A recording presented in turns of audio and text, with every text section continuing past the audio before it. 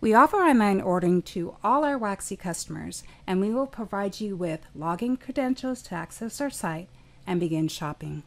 You can access our website with any mobile device, whether it be a phone, tablet, iPad, laptop, or a desktop computer, and using your internet browser of choice.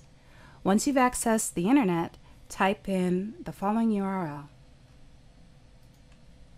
shop.waxie.com. This will then take you to our login page where you're going to enter in your username and a password. Click sign in, and then you'll be taken to our shipping address page.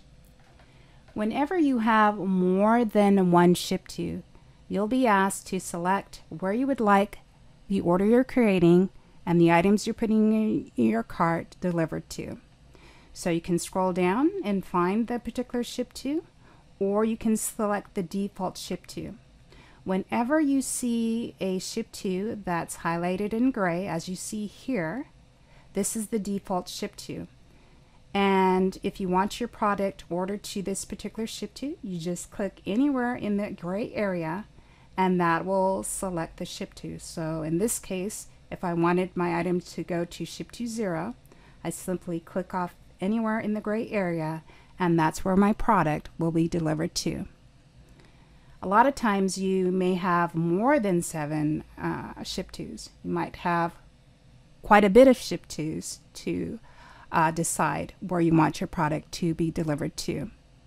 So in that case, you can use the search criteria. You can use any one of these fields to put in information to search upon.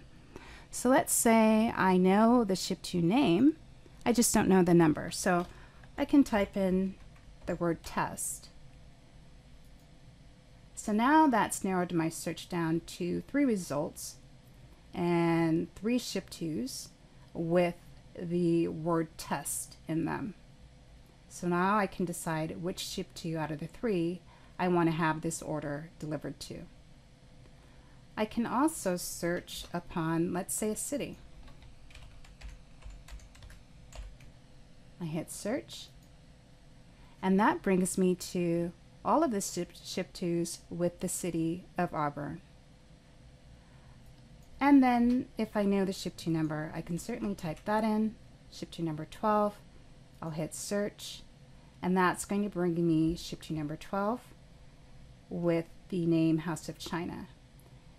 If I'm ready to select, I just click on the arrow, and now that's where my items will be delivered to.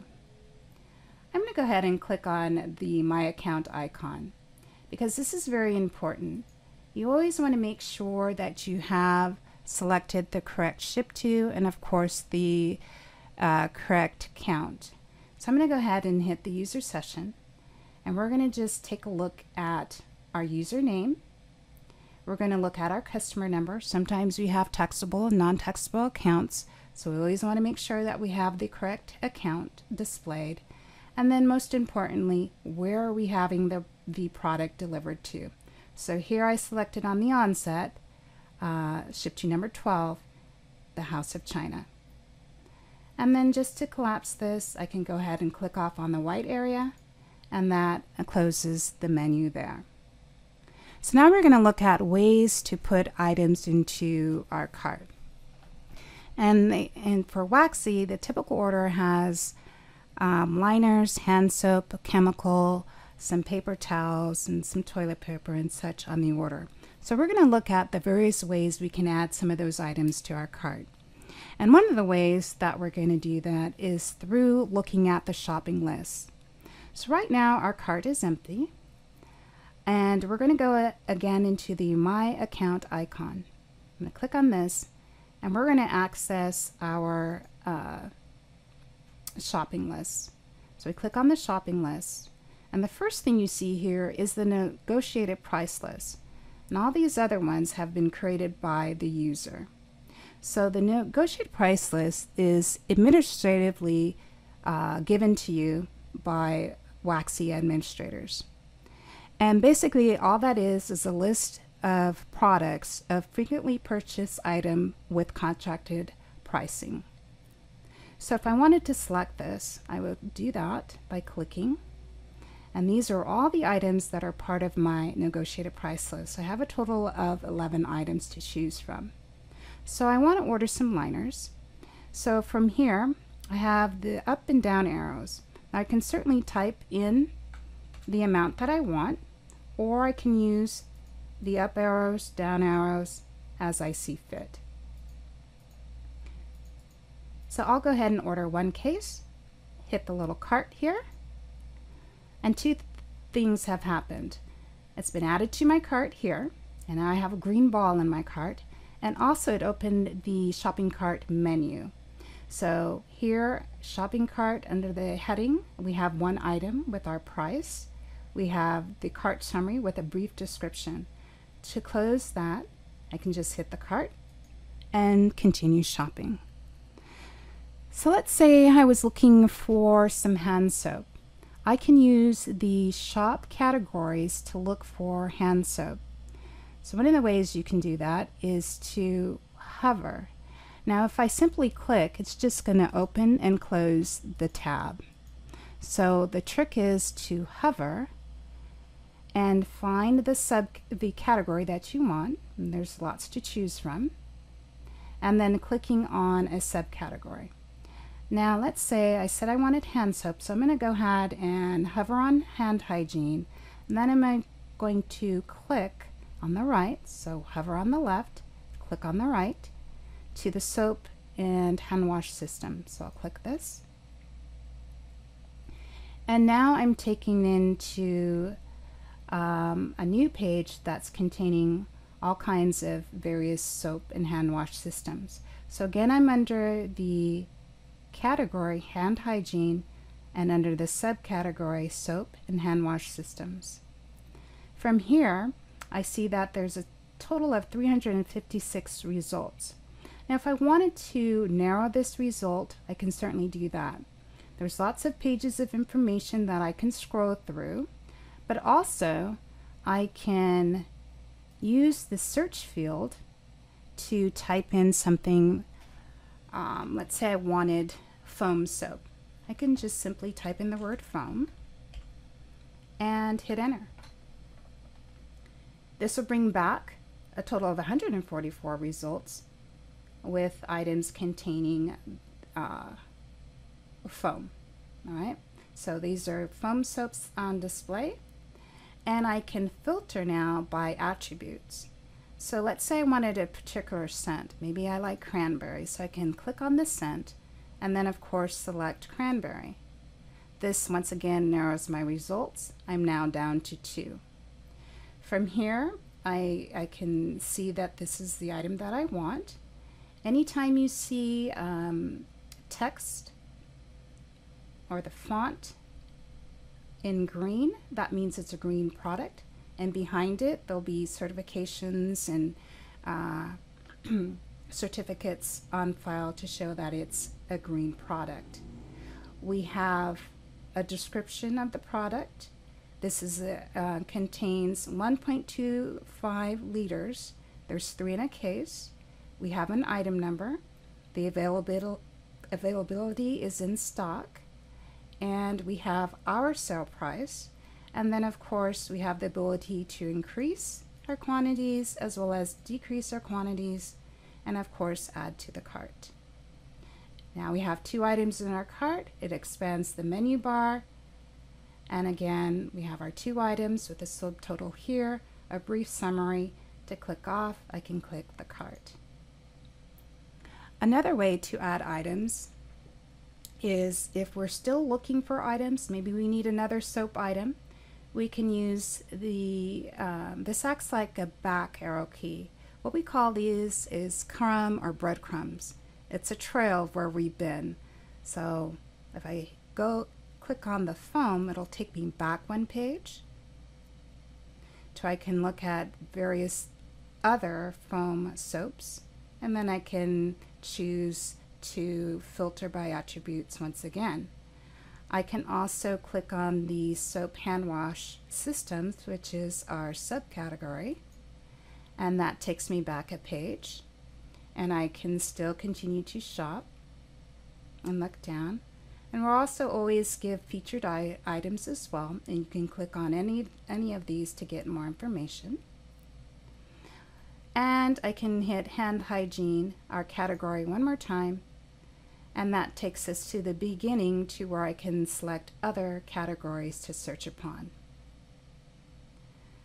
You can also hit Web at Work to get to the main landing page and begin choosing images and categories of your choosing.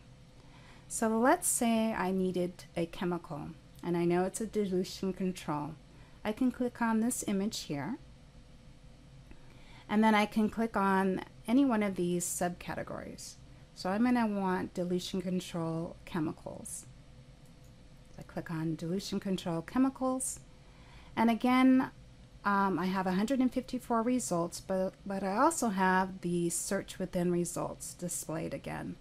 So from here I can enter in a manufacturer's item number, and I can hit enter, and that takes me directly to that particular item.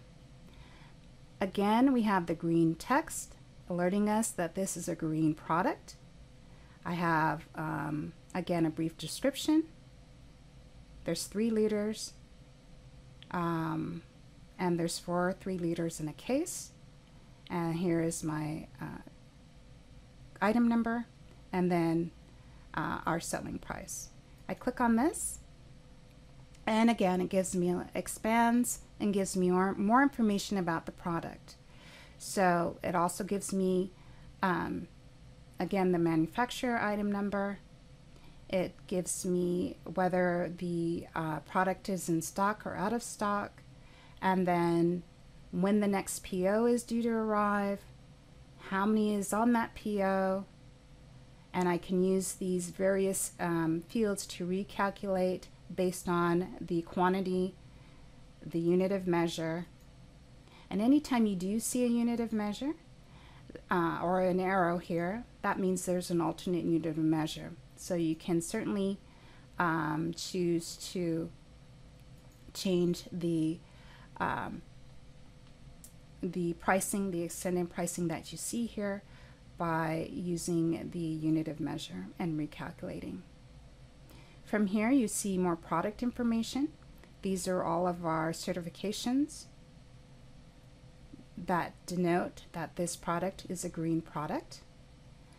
We have additional product information, which has third-party brochures, and we can click on any one of these and it opens up a brochure that's printable PDF and gives you more information about our solution station. And you just click out of here to return back. I'll collapse this by clicking on the minus sign. And then we have safety data sheets. You can access material safety data sheets 24/7. I'll click on this.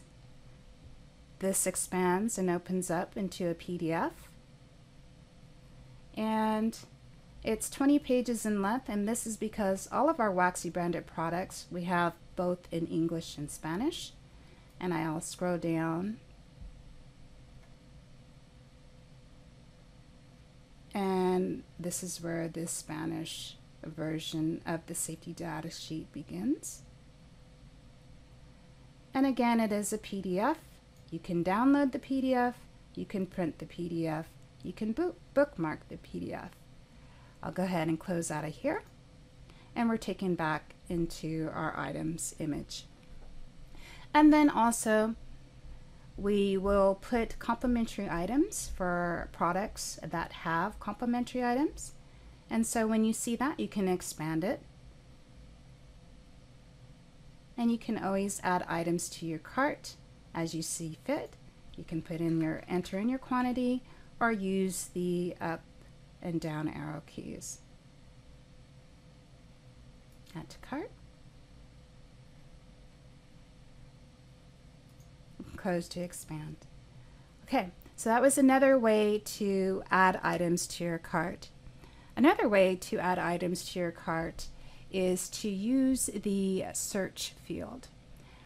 As long as you know the item number or the manufacturer item number, you can put that in. So if I put in, let's say, item number 850555 and I hit enter, this now takes me to a paper towel.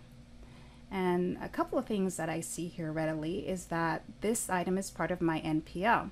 So I'm okay to order this. Sometimes a user can be restricted to only ordering items that are part of their negotiated price list. So whenever you see NPL, you know you can order it. And then there are those customers who can order from the NPL or off the NPL. It's just how you're set up and your company chooses to have users set up. So if I want to add this particular item, I can add this to my cart from here. And so that's searching.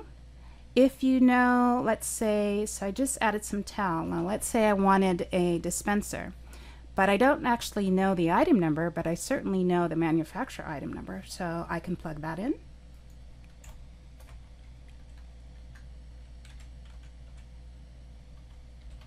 And hit enter. All right, so this is the dispenser that will fit the towels I just put into my cart. So from here I can expand this again to get more information about the product. And I can then add to cart from here as well. I type in my quantities, add to cart. So we've looked at a few ways to add items to our cart. One of the ways is we went into the My Account icon and we looked at our shopping list and we clicked off on the negotiated price list. Another way that we added items to our cart was using the shop categories. We hovered on the left and we clicked on the right. And then the third way was searching by products.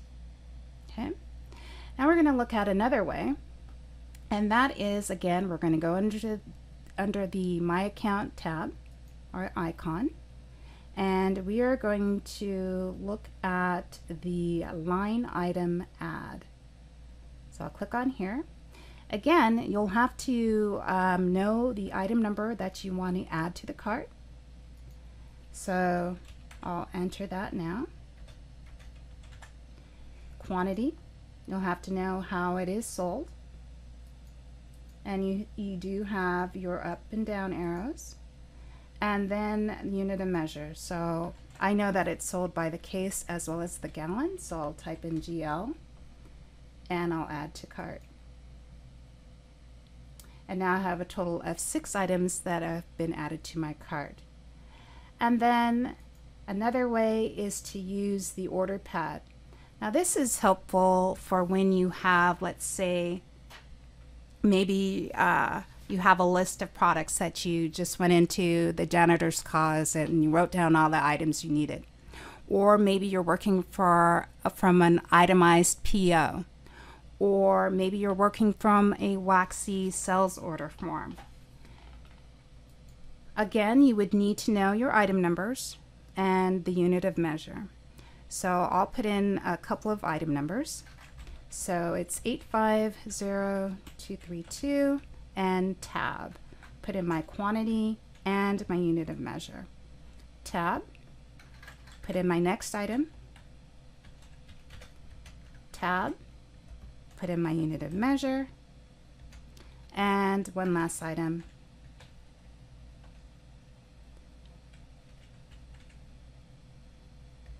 Tab, and put in my unit of measure, or in this case it'll capture the highest unit of measure. I can leave that blank, which I'll do now, and add to my order. And it always tells you up at the top what's been placed into your cart. So there's my first item, my second item, and my third item, and all these items have been added to my cart.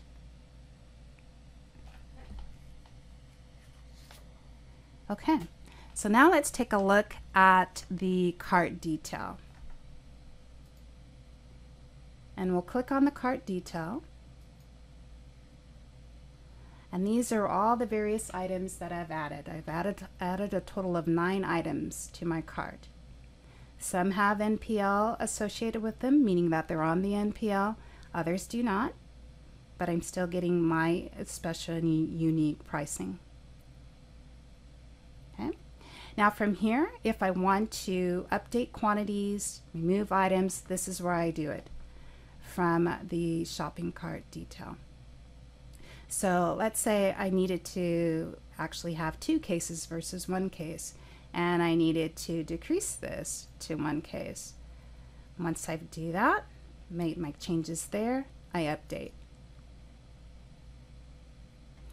And let's say maybe I didn't need the dispenser. I found some in stock. I can simply check off here and delete the item. Right? Now, if you needed to, and you were just trying to get pricing and so forth, and you didn't want any of these items, you can simply hit clear the cart. But at this time, we are going to go ahead and check out.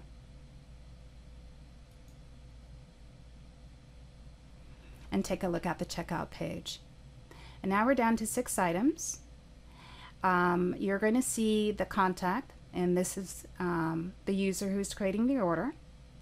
The quick requested ship date can be changed by clicking on the arrow key and deciding what date you'd like to have it shipped. Otherwise, it's the next day. The email address that we have on file when setting you up as a user for online ordering. And then we always have to have a purchase order number. So I'll put a purchase number in here.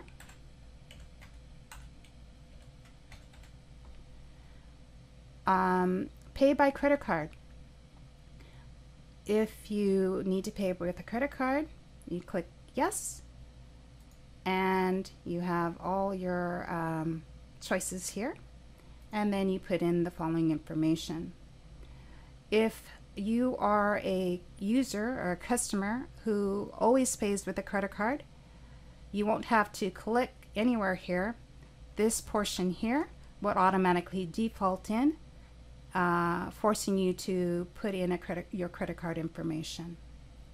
I'll check off here, and here is the billing address. Now I encourage you always to look at the billing address, because this is another opportunity to make sure that the ship to address that you selected going in is the correct one. If you find that maybe you didn't want this particular item going to the shipping address, you can change this. So if I wanted to change this shipping address from House of China, I would hit the change ship to button here, and now I'm taking back to my shipping addresses where I can easily select a different one. Right now it's being delivered to the House of China. You see how it's grayed out and bolded in gray. I can then select any one of these that are available to me. So I can select, let's say this one, ship to number 1. Now you'll get this message if you happen to change cities where the tax could be wrong. So it'll always give you that message, just a little alert. And then if I go now back to my billing address, it's now going to test customer versus the House of China. All right. From here, I can look at the products that I have on my order. And then it gives the subtotal with the sales tag and the order total. From here, I will submit to order. And if you forget to put in a purchase order number, it'll alert you that a purchase order number is required. Now we understand that not all customers use POs, and that's fine. You can put in your name, you can put in today's date.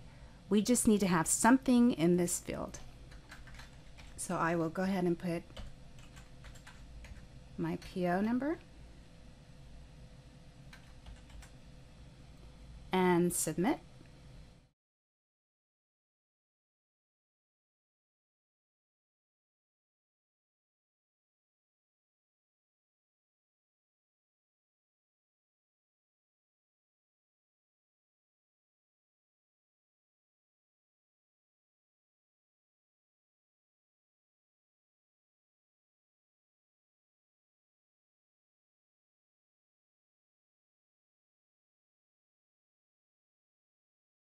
And then you'll get an order confirmation thanking you for your order.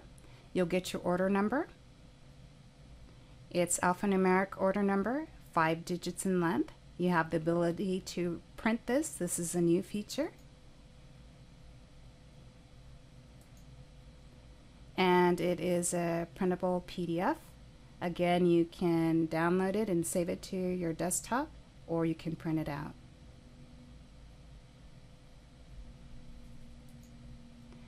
From here, you're able to log out.